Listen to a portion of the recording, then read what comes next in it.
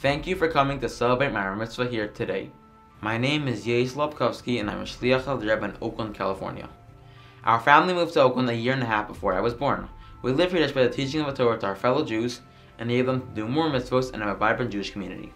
From when I was young, I've actively joined my parents in helping other Jews do mitzvahs, put on tefillin, shake the lulav and esrog, participate in shul, and celebrate Jewish holidays. Being a Shliach is my whole life. This is the reason I live here, to help another Jew. Since I was in 2nd grade, I've attended the Shluchim online school.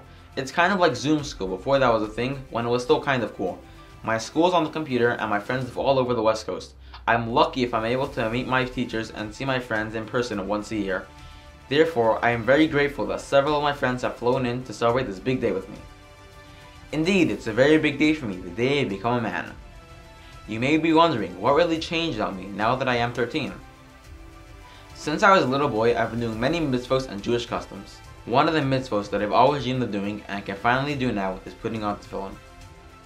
Why is tefillin a mitzvah that has to wait for a boy to reach the age of bar mitzvah?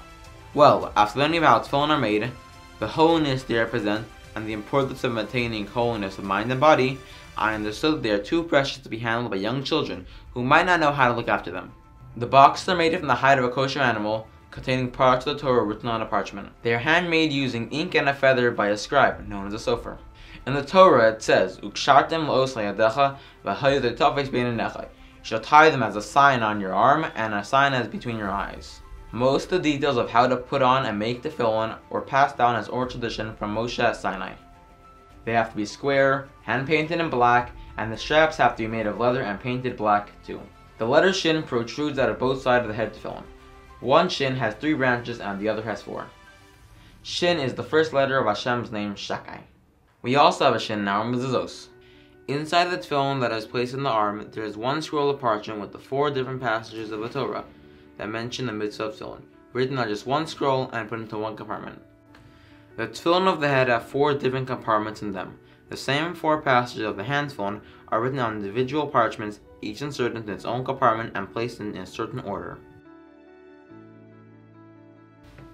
The Torah is our moral guide. It's the book of values, the manual that tells us what our soul needs, how to look after it, and give us a meaningful life on this earth.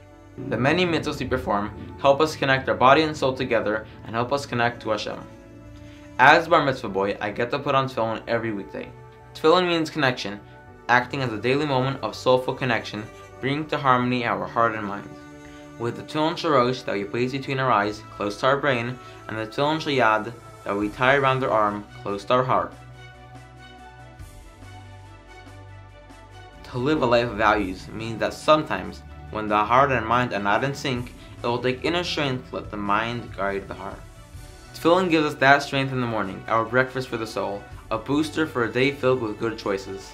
I am committed to, and I hope that I can give my neshama, my soul, the best possible journey on earth. One that helps me connect to Hashem with all people, and helps me do my mission to make this world a better place. One that is ready for the coming of Mashiach, where morality and justice will be the way of life for everyone, and the world will be filled with the knowledge of Hashem, may it be speedily in our days.